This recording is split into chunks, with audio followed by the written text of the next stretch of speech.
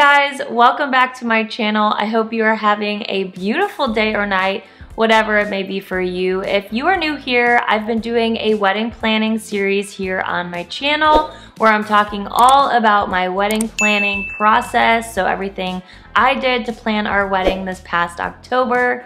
Hi Daisy, what's up? I go into intense detail in my first couple of videos just talking about my process, everything that I did, and the websites, resources, things that I use. So I will be linking the playlist in the description box down below in case you missed out on any of those past videos. So as you can tell by the title, I'm talking to you guys about my 8 tips on hiring your wedding photographer. So this is just all based on my personal experience, my opinion, along with the fact that I am a freelance photographer. I work within the wedding industry. So these are just kind of things that I've noticed, tips that I believe will really help you guys in your process to help make your day and the whole entire planning process leading up to your big day as easy and smooth as it can possibly be. So let's get into the video and talk about my 8 tips for hiring your wedding photographer. For tip number 1, I wanted to start off with probably the most obvious but most important step, and that would be defining your budget. So overall, what are you willing to spend on your wedding day? And then from there, you can break things down and kind of delegate where the funds are actually going to go. I think it's just an important step. That way, once you get on to your specific vendors, you can say, okay, for my photographer, I'm willing to spend $2,000. That way, as you get into my next tips of this video, it'll be a lot easier narrowing things down because you'll already have an idea of what you want to spend, and if any photographer is way above that, you can know it's not in my budget, I can't afford it. Just to give you guys an idea, wedding photographers can range anywhere from $500 to $12,000, sometimes even a little bit higher or lower, just depending on where you live. So of course, it's gonna depend on many things like travel time, how long they're gonna be at your wedding, their editing time, if they have a second shooter. Like, there's so many different things that go in to different photographers' pricing and packages. I think that it is important to know this going into it so you can already know, okay, this is my budget, this is what I'm willing to spend, and then moving forward, you can then narrow things down just based on price before even getting into some of the other details. For tip number 2, I want to talk all about style. So I definitely talked more about this in the first video of this series, but it was just the idea of what I personally did with creating a vision board, gathering tons of photos on Pinterest. The same thing stands for your wedding photographer.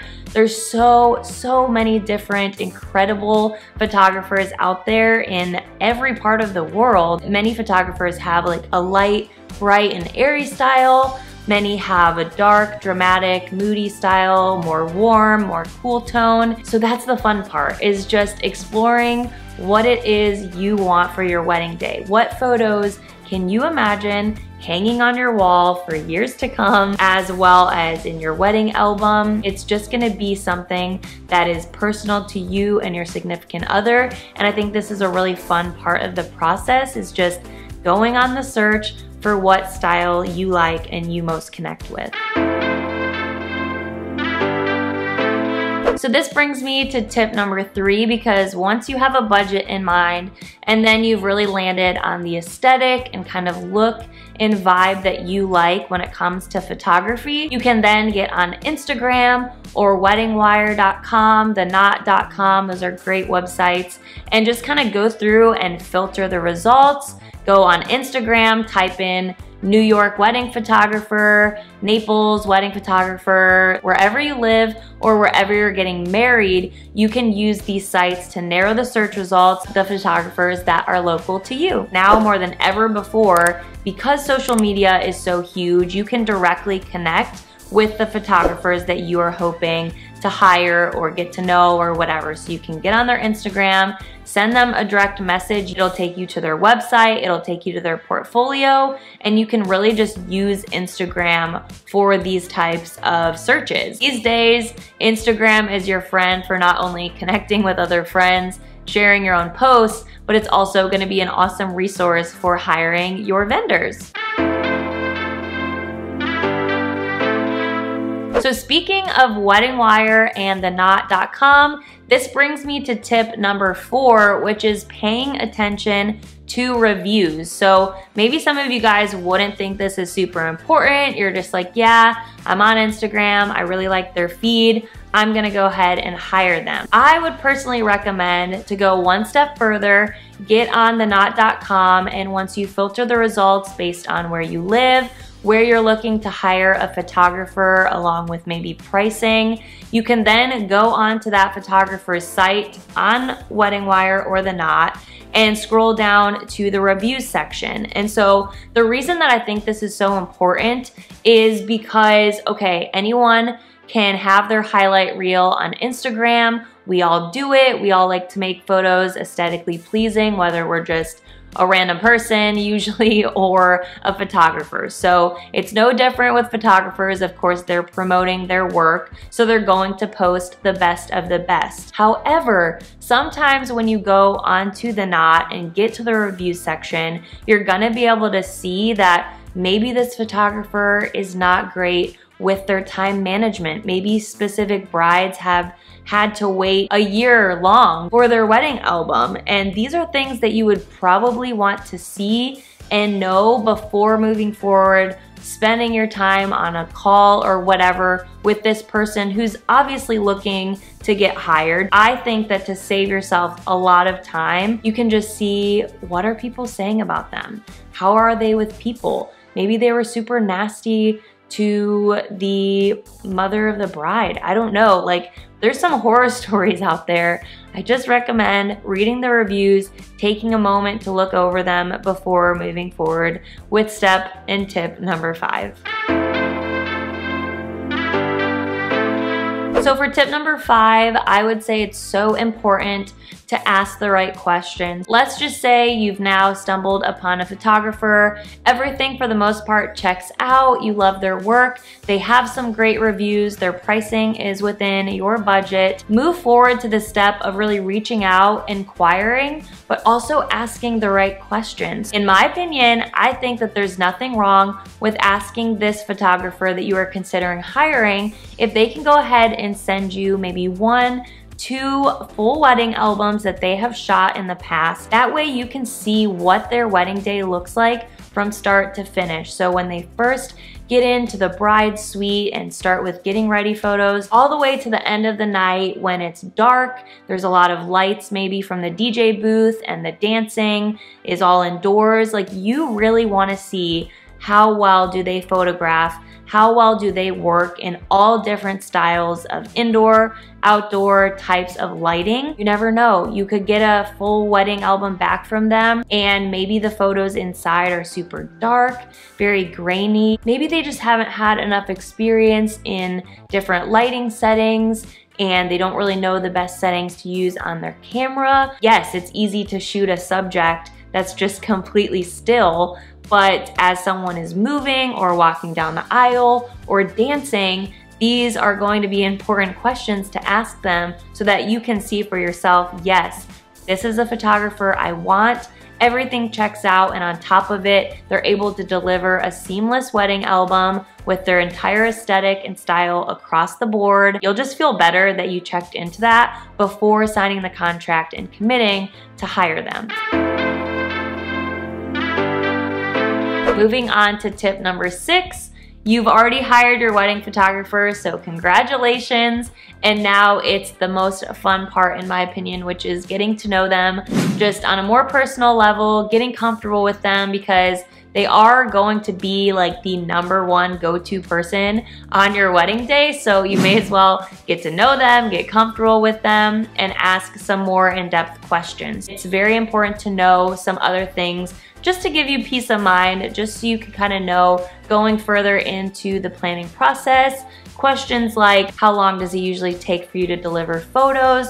What time are you gonna be getting to my wedding venue? Or if you're getting married somewhere else and getting ready somewhere else, you know, what time are you gonna get to the hotel or wherever I am? So questions like this are just important, A, for you to know kind of what's going on if it's not something that they come out and talk to you about. But also it's just a way for you to connect with them. And again, just build a friendship. You and your significant other can get to know them too, so that come your wedding day, you can feel as comfortable and confident as you can. Because I know for some people, being in front of the camera is very uncomfortable. It's not something that you're used to, having a camera shoved up in your face when you're kissing your fiance or when you're, getting your wedding dress on. You've never done that before, most likely. So it's really important to just, I think, build that relationship as the months go on towards your wedding day. So come that day, you don't have to be overthinking anything. You can just be in the moment, be present, and have fun with your photographer.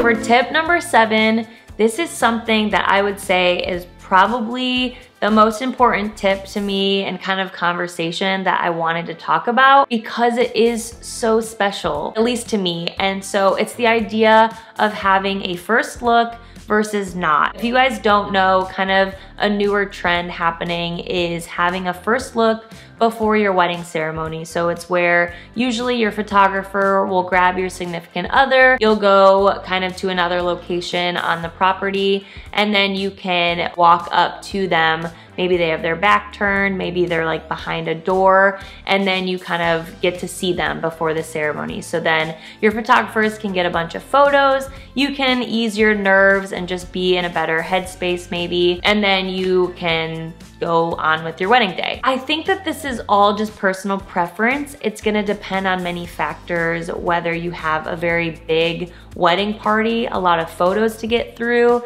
Maybe you are gonna want to have a first look. For Nate and I, we went ahead and did not do a first look. We did what was called a first touch. So again, this was something I had no idea about. Our photographers kind of gave us information and let us decide what we felt most comfortable with.